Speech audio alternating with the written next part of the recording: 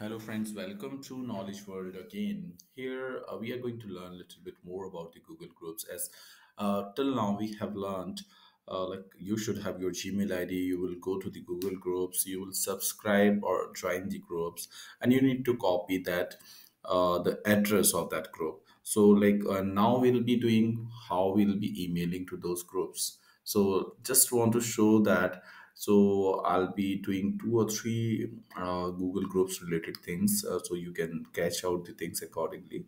Here, my groups are there. If you have not copied, so you will copy all the groups in this way. 29 groups I have subscribed.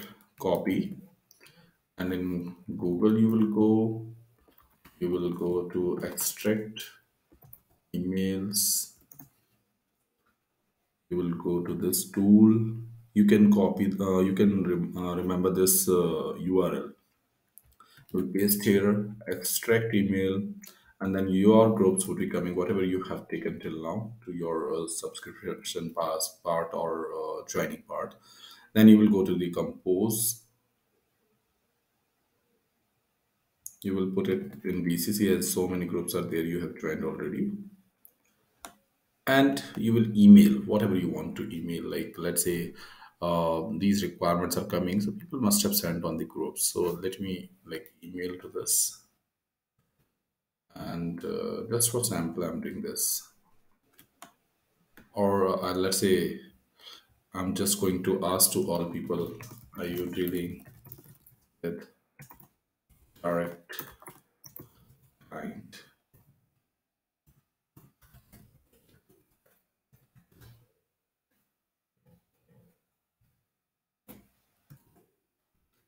And I'll be sending this. So it means it has gone to the so many people who were there in the membership of these groups. So as I told you, one group can be joined with more than 10,000 or so much people as well.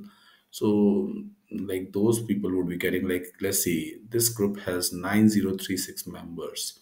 So, means I have sent to 9036 members if I have sent on this group as well. Let's say, like, I'm checking for the another group. This group may be having 2105, it is having the members. So, it is going them as well. So hope you understood. Like in short, if I calculate, so I have sent to 30,000 plus members. If I will go to also, I think it should reach more than 30,000 people. So same manner, you can email them, and just remember, always try to mention the email address in the body, as I did not mention there. So like let's say I'm checking here, this person has sent the email somewhere. So obviously you need to put your signature or something. Let me open any Google group email.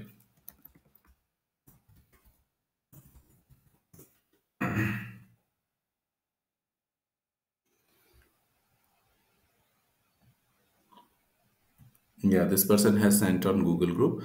So you can see this is coming here. So it means Google Group has been used. So this person used signature here with his email ID. So same manner, you will be using your email address or whatever you want to put there. So the person can reply on this, because otherwise he will be replying on the Gmail, and you'll be getting on the Gmail. So some you'll be not able to filter there because so many emails would be coming regular basis there. So better to put here, so people, like many of the recruiters, they will pick the email from here. And the bottom side you can see here, if someone wants to unsubscribe, so they do have option here already. It would be coming automatically for them as well. So I hope it was helpful for you. In next video I'll be making own group, like if you want to make your own group, so how you can use that, and what is the use of your own personal group. Like people are creating these groups, so how they made actually, so what is the use of that, we'll be learning in that video which will be posted after that. So stay tuned, try to subscribe soon, and please comment and like if you like the videos. Thank you, thanks for watching.